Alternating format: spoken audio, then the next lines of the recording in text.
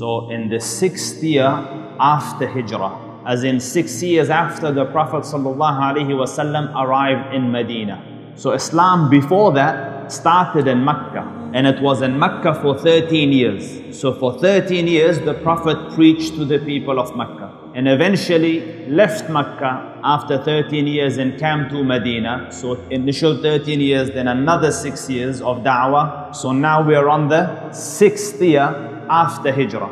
So 6th year after Hijrah, the Prophet ﷺ decided to expand the da'wah beyond his own borders, beyond his vicinity. So he ﷺ sent 8 letters to 8 different kings. Kings from the Arab and the Ajam. And one of the kings he sent it to is Thumama ibn Uthal. Thumama is the Sayyid of Banu Hanifa. He is the leader of the tribe of Banu Hanifa in the areas of Najd. And he reigned over a place called Yamama. And he was a man authoritative enough. People had gathered around him enough, were obedient to him enough to warrant a letter from the Prophet ﷺ. Because the Prophet ﷺ didn't send the letter, he only sent 8 letters. And Thumama was one that qualified to receive a letter as a monarch, as a leader, as a king from the Prophet ﷺ.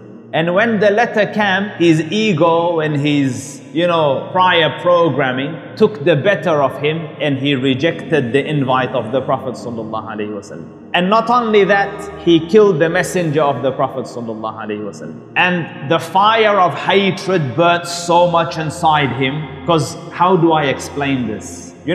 Cultures differ from place to place. And the cultures of the Arabs of those days, their respect and reverence of their forefathers was very huge. So if you told them, come to this deen, and the deen says, La ilaha illallah Muhammadur Rasulullah, there is nothing worthy of worship except for one Allah, which means all the other gods are false, that really annoyed him, because what about my father?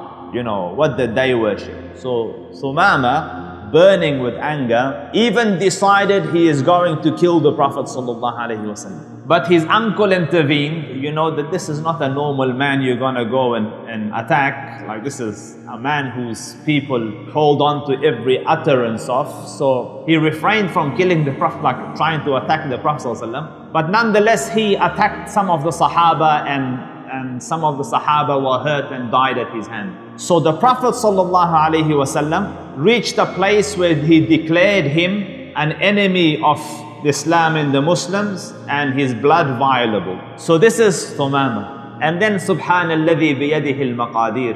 Thumama decided he is going to go to Umrah. They used to do Umrah before Islam as well, in their own style. He's going to do Umrah, sacrifice to the idols, and then come back. Around this time, the scouts or the army or a battalion of Islam is going through a similar area. The two cross and they capture him. They capture who? Thumama. But they don't know this is Thumama. So they bring him to Medina and they tie him in one of the pillars of the masjid, waiting for the Prophet to give instruction that who is this, first of all, who is your Prophet, because the Prophet knows, and secondly, what should we do with him? So the Prophet sees him sallallahu alaihi wasallam from afar, and he says, do you know who you've brought? So they go, no, Allah and His Prophet knows best. So he said, this is Thumama, the one that killed the messenger of the messenger, and the one that hurt and killed some of the ashab. So, and now he is a captive in the heart of Islam, like in the mosque of the Prophet. The door of the house of the Prophet opens into the mosque, and other doors open inside and inside. This is the city center of Islam. He's tied there. And this is the heart of Islam and the heart of a Prophet. Learn. So the Prophet said, this is Thumama ibn Uthal. So tend to him well, like look after him. Make sure he's comfortable. And then he ﷺ went into his own house and he said, prepare some food for Thumama, and ordered that in the morning and in the afternoon the camel should be milked and camel milk should be taken to him. To who? Who did what? Rejected his message, killed his messenger, killed his sahaba. So the Prophet ﷺ let him be like this and met him a day later. If the Prophet ﷺ had gone to Thumama straight away like this, what happened? remember what you did to, you remember what you did to my messenger? He could have. So Sumama would have responded in the same arrogance that you would expect a Bedouin leader to respond, or he would be scared. There would be no chance of heart change.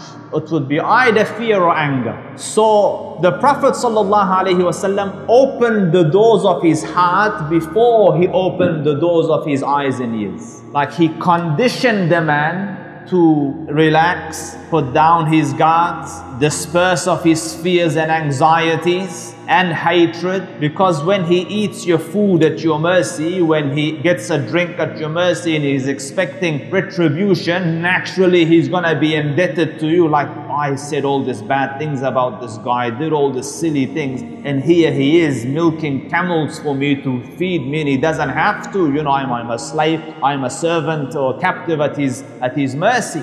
So, and the Prophet waited. So notice, the Prophet obviously wants to finalize this matter. He obviously wants to conclude and, you know, get a closure on this issue. But he holds back. Just feed him, look after him, be hospitable, waits a day, doesn't face to face him in case he says something that is disrespectful. Do you understand me? Creates the climate and ambience acceptable for a successful discussion. And then next day he comes to him and he says, ماذا عندك يا ثمام? How are things with you, Assalaamu? And the adab of the Rasul, because the word has every type of meaning in it. ماذا عندك? Like, how are things, Assalaamu? You know, if you have the brain of a goldfish, you will look around, you say, game up, I'm at your mercy. You know, instead of saying, what do you want me to do with you? Do you want me to cut you? Do you want me to bash you? Do you want me to make it into little pieces, send it to mommy? You know, stuff like that. No, just says, ماذا عندك يا ثمامة? How are things? So Thumama says, and imagine, he's a person in a tribal system. Normal systems are easy because votes, you know. Tribal system, he's become a king. Like there's personality you're dealing with.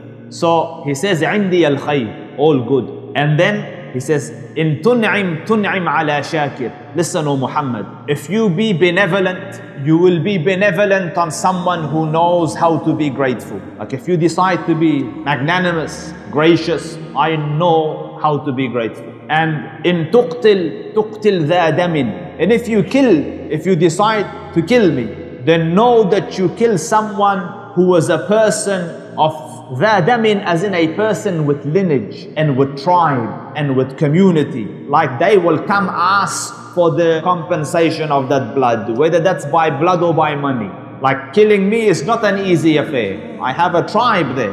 وَإِن تُرِدِ الْمَالِ فَسَلْ تُعْتَى مَا شِئْتَ. And if you want money, if you want, you know, ransom, ask, it will be granted. The Prophet went, sallallahu alayhi wa sallam, بِأَبِي هُوَ وَأُمِّي. Went, prayed. And the hadith of Abu Hurairah, he didn't come to him the next day. Then he came the day after. So he's waiting for Thumama to acclimatize, to see the Sahaba, see the characters, see the community. Let the kindness marinate. Let it go into the mind. Let it soak. Let the conditioning happen.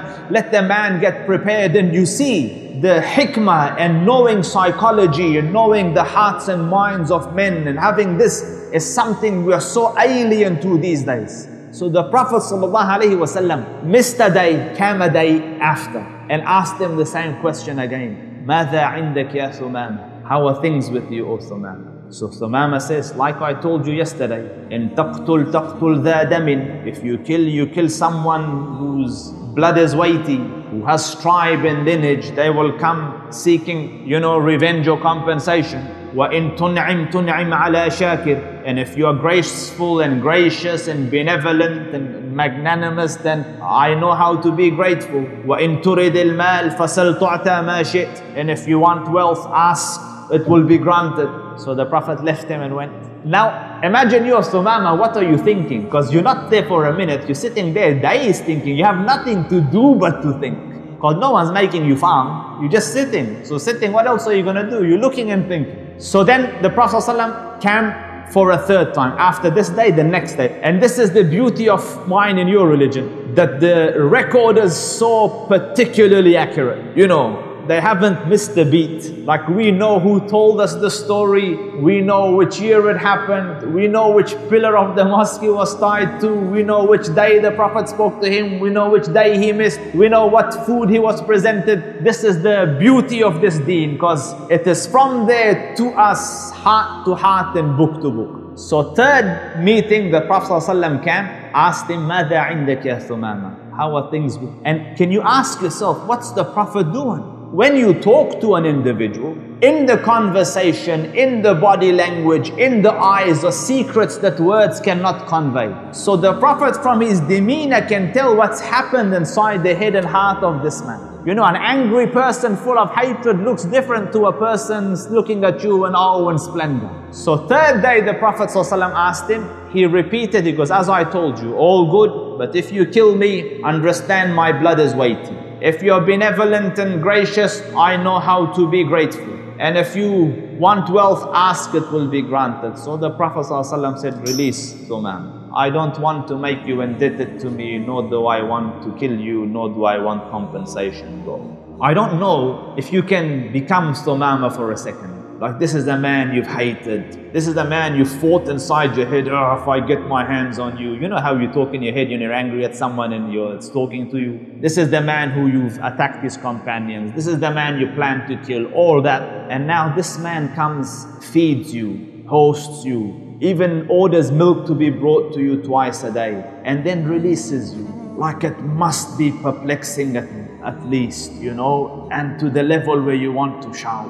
So Thumama left the masjid, walked out, went to near the Baqi. There's an orchard there and there was a well. So he took water, washed himself, cleaned himself very well. And because the sun is hot, so you dry up pretty quick or not. So he came a few minutes later back into the masjid, now washed and cleaned. So Muslims are there, alhamdulillah. So he says, Ya Muhammad, your face was the most hated face to me. Allah has made it the most beloved face to me. Your land was the most hated land to me. Allah has made it the most beloved land to me. Your religion was the most hated religion to me. Allah has made it the most beloved religion to me. I swear, Ashhadu an la ilaha illallah wa ashhadu annaka la Rasulullah. I swear that there is none worthy of worship save Allah and you're the Prophet of God. It is easy to be kind to kindness. A bit better than that is to be kind in a neutral ground. Like, you know, I haven't done anything good for you, you don't know me, you see me in the street carrying a bag, you say, Ustadh, let me help you, that's not a jazakallah. You're kind to me without having, oh, you know. The challenge is to be kind in the face of unkindness.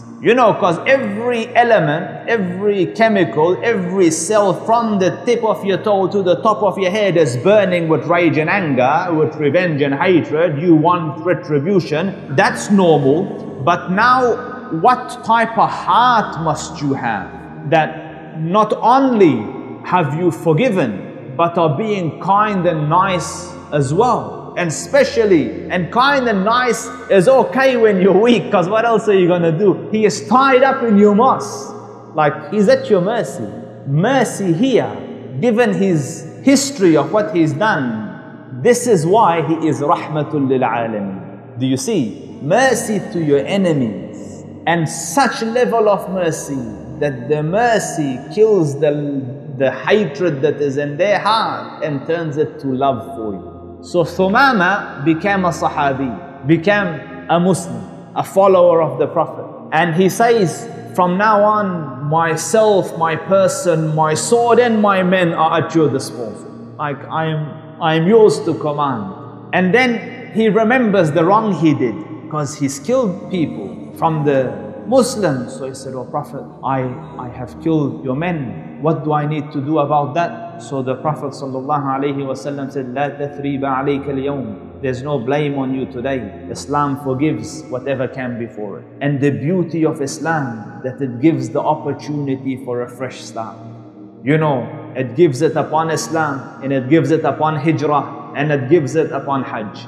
Fresh start. So Thumama said, oh Prophet, I was intending to go to Umrah. What should I do about that? So the Prophet said, go to Umrah, but go to Umrah on the tradition of prophethood, on the method of Islam and not on the method of your tribe. So then the Prophet ﷺ taught him how to perform the Umrah as a Muslim. And he is the first one that has sung the Talbiyah in the Haram from the Muslims. This is Thumama. And the Quraysh used to say it's similar, but they had words of shirk in this. So Thumama arrived in Mecca to perform Umrah. And he sings out at the top of his voice, Labbaik Allahumma labbaik, labbaik la sharika laka labbaik, innal hamda wal ni'mata laka wal mulk la sharika lak. When the Quraysh heard this, like they know that this is not the normal one. So they burnt with anger because the Islam that they're fighting and keeping in Medina, and now with the singing inside the Haram in their backyard, you know, bibatni Makkah. So the young worked up, and some took their swords, and the elderly saw, like, oi, this is Thumama, this is not, you know, your normal person that has come here. There's a whole tribe of Banu Hanifa that will come here if you do anything to him. So they shielded the swords and went to him and said, yes, Thumama, what is happening? Have you become confused? He says, no, a Muslim, I've become a Muslim. So they say they bashed him a little bit. They enough self-control to keep the swords shielded. Khalas, that's as much as you can expect. They're still going to ruffle a bit. So he said, men of Quraysh, I swear to you, upon my return, not a grain will come to you from that side. And he blocked a whole side. You know, this is sanctions from Thumama, you know, nothing's coming. And again, the sanctions started to bite, you know, produce reduced, wealth reduced, and usually the weakest suffer the most in sanctions. So the kids and the women and the poor. And the cries eventually reached the Prophet. I am being metaphorical, meaning the complaints, the letters. They sent a letter to the Prophet ﷺ, who? The Quraysh, his enemies, to say, Ya Muhammad, although we are of different faiths, we are still family. Now order this friend of yours to remove the sanction because, you know, our kids are dying out of hunger. And again, the Quraysh people, you know the story of Bilal, you know the story of Ammar, you know the story of Sumayya. Quraysh did it. And the reason the Prophet migrated, because they came behind his house to assassinate him. The Quraysh did it, the same people of Mecca. Then they came to attack him in Badr, and then they came to attack him in Uhud, and then they came to attack him in Ahzab. The Quraysh did it. Now they are begging for mercy from him that, listen, our kids are dying out of hunger. So the Prophet ﷺ, and subhanallah, to give you context, in our times, sanctions were placed on Iraq. 2 million people died and no relief from the sanctions. Yet for the Prophet ﷺ, a letter came that our kids are hungry and crying. The Prophet ﷺ ordered Thumama, I haven't been sent to, you know, deprive kids of food. I am Rahmatullahi Alameen. Remove your embargo and sanctions. Do you see? Rahmatullahi Alameen. The verse says, وَمَا أَرْسَلْنَاكَ إِلَّا رَحْمَةً لِلْعَالَمِينَ. Allah Rabbul Izzah didn't say, وَأَرْسَلْنَاكَ رَحْمَةً لِلْعَالَمِينَ. He didn't say, and we sent you as a mercy to the world. Allah Rabbul Izzah said, وَمَا أَرْسَلْنَاكَ إِلَّا رَحْمَةً لِلْعَالَمِينَ. O Prophet, we have sent you as nothing else but a mercy to the world. Like first, Allah negates all else. Like there's no other component in your mission. إِلَّا رَحْمَةً لِلْعَالَمِينَ. But you're a mercy to the world.